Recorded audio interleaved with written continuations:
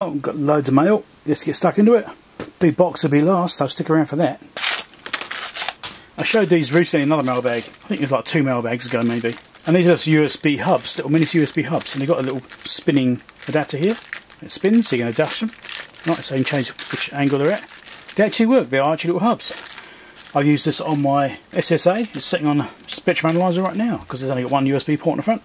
And I've got a USB flash drive and a dongle for a wireless mouse plugged into it. And I've still got one spare port, so they work fine. The links down below for these. I'll be going smallest to largest as always. Did I say that already? I don't know, maybe. These are level shifters. I'm not going to get one out, I was going to show you in the packet. It converts high level to low level across the IC. So you've got an input on one side, output the other, or vice versa. I think they're bidirectional. It's called a TXS0108E. 3.3 volt and 5 volt. Yeah, I'll be links to these. I actually wanted these for a project I was working on recently. The project is now gone because I needed it urgently. Anyway, I'll use these in future, I'm sure. I had some level shifters, they weren't the right ones. They were UARTs, so I need single directional, unidirectional UARTs, level shifters. I needed to do I2C, which is bidirectional. I was looking for bidirectional stuff and this is one of the things I found. Ah, right, okay. This is a coin cell charger. So it's meant for the 2032s. Now there's a rechargeable 2032. I saw it recently on someone else's channel. Was it Julian's or I can't remember. Someone had rechargeable batteries. Maybe it's Clive. Probably Clive's channel. He had some little rechargeable CR 2032s. Well, not CR, is it LR? Is it LR? And I thought actually that'd be a really good idea because I used quite a few of those little batteries.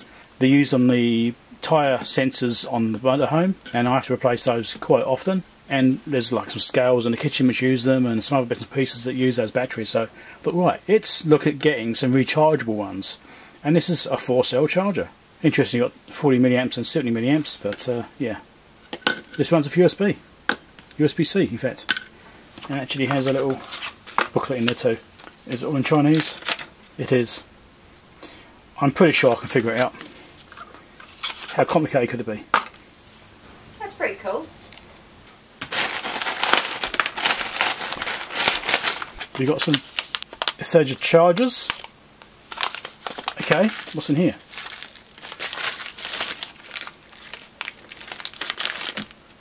So these are those little pin removal tools, like for taking apart connectors. You can pull the pins out and, you know, repin things or change wiring or whatever. So I've been meaning to get some of these for a while, and I finally got them. A set of those. Finally got around to it.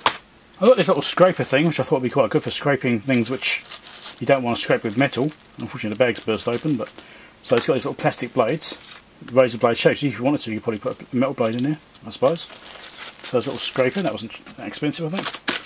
There's this thing, which I don't remember what that is. It's a ratchet. It's a little ratchet. You put a bit in there. Hold on, need a knife first. This is a little ratchet. You put a screwdriver bit in it, like one of these. Got those little bits in there, and then you've got a little ratcheting mechanism, apparently. Apparently. There you go. It's quite a stiff one though. So, flick it over and it goes the other way. It's quite a stiff ratchet though. I'm not sure what the rest of this bit's for. Oh, is it a bit holder? Could you store bits in there? Is that what that's for? Storing bits? I guess it is. Okay. Interesting. I thought I'll get this because it's more slimline than the one I've already got. The one I've got now is already quite chunky. It's like a little ratchet, sort of, little socket ratchet. So this is more slimline, so you get into tight spaces with it. I thought this would be quite good. We have another little LED strip. How good they are? I don't know. It's actually floating around inside that housing. It's double-sided tape. Goes on the back of it. Here we go. Actually, look at it. Double-sided tape. And that's just pressed into the housing. Just metal housing around it, just to make it look nice. I don't know how good these are. Don't know voltages, that sort of stuff. Maybe I'll try them out, I don't know. But and then we've got these USB devices, which I think the USB devices. Yeah, they are. The power delivery type mini car charger. So it does outputs 4.5 volt, 5 amp, 5 volt, 4.5 amp. Okay, that makes sense. 9 volt, 3 amp, 12 volt, 2.5 amps on each port. Basically the same, so dual. Yep. And total output is 3 amps. Total output of the 5 volt is 3 amps. Isn't that contradictory? Surely, if you've got 5 volts at 4.5 amps on either port, how can the total only be 3 amps? It's pretty much academic anyway. I mean, the idea of having these things is you've got 2 ports available, which can, you know, charge a phone and run a device like a dash cam or something like that, or charge 2 phones, and 3 amps will do that anyway. You know, it's fine. So I bought some heat shrink. I was getting quite low on this thin stuff. It's like 1mm or so, whatever it is. I've been using it a bit recently, like around component legs, and I'm doing components across a chunk of circuitry. Rather than putting wires onto it and joining it, I'll just use the entire component and put some heat shrink over the legs. And so I was getting quite low on that. So that arrived just in time, because I literally had this much left. So I've got a few sizes there. There'll be links. I think it's like 5 meters or each one or something, or I think it's 5 meters or 3 meters. And I also got this chunky one. I thought that might be good for something. Enclosing circuit boards in things. Maybe. That's pretty big. Links down below. Now I think this is from PB Tech, which means it's probably got some airbag type protection on the very top, and the item's probably sitting on the bottom of the box unprotected. That's usually how they come. We've got paper this time instead of airbag. That's nice. But as predicted, everything's sitting in the bottom box unprotected. I think they only chucked it in the top, sort of rattling around so much. Anyway, so we've got a Eneloop Pro charger. So this is the AA cell charger. Well, it also does AAAs as well, but it comes with 4 AAs as well. These are 2,500 milliamp hour ones, and I've got some more AAAs and some more AAs. So these are all rechargeable batteries. They come pre-charged. You can actually use them straight out of the pack if you really want to. I've been using these recently, and I've realised actually I need more, because I don't actually have enough to have some pre-charged ones ready to go. So when they go flat, I'm going to swap them out and charge the ones which have gone flat. I actually only had enough to do the job at hand, so I thought I'd better get some more. I think I've got enough now. Well, maybe. Alright, so I've got this big box here now. This has had a bit of a trip. It's like a bit torn here. You know, doesn't look great there either. It's like it's been dragged across stuff. It's been dropped on this corner. It's been banged around a bit. Anyway, let's hope that they actually packaged it properly. It feels like it's got some padding, so hopefully it's alright. Let's find out.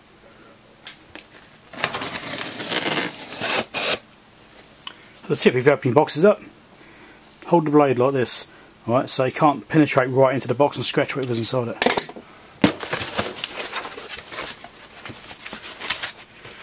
Decent packaging. Yeah, well done. That's looking good. They've done an effort. It's not 100mm of padding all around I asked for, but you know, it's alright. It's been protected. I think it's been adequate. Let's see what the underneath is like.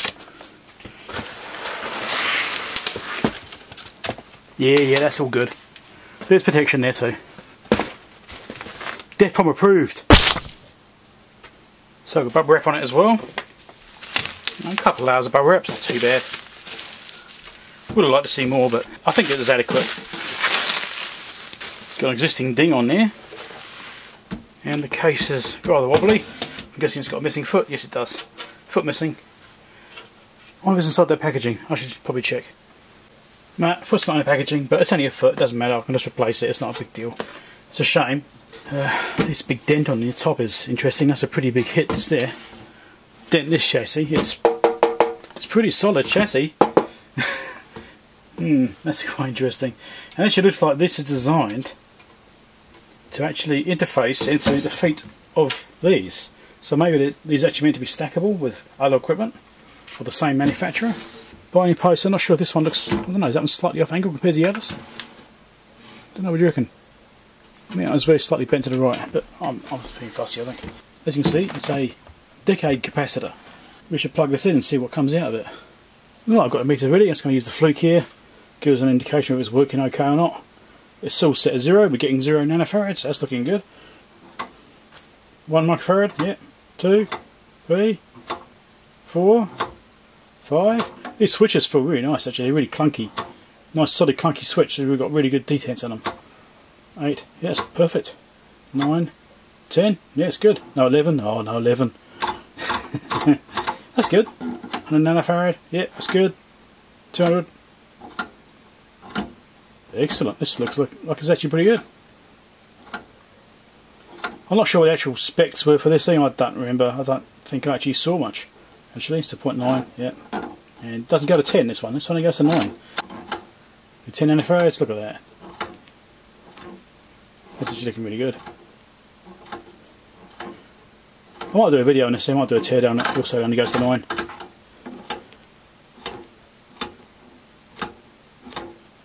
This is good, even the switches are behaving. Look at that, beautiful. Now, obviously this is bigger farad, I don't think I can do it on here, you won't register it. Obviously it's just the rounding thing going on there. Yeah, so it's just, we're not going to see that. We need a different meter for this. So you can see I've got the East tester running, I've got 100 Hz running on it. I've got the probes clipped onto the front panel terminals. I've got it set to 0, and we're seeing a bit of noise coming up, 100 Hz, maybe I could do a different frequency, maybe it would be better. Yeah, 200 Hz is quieter, let's do that one. Obviously line noise is getting in there. So, let's actually null this, shall we? Null that. And let's do 100 picofarads at a time.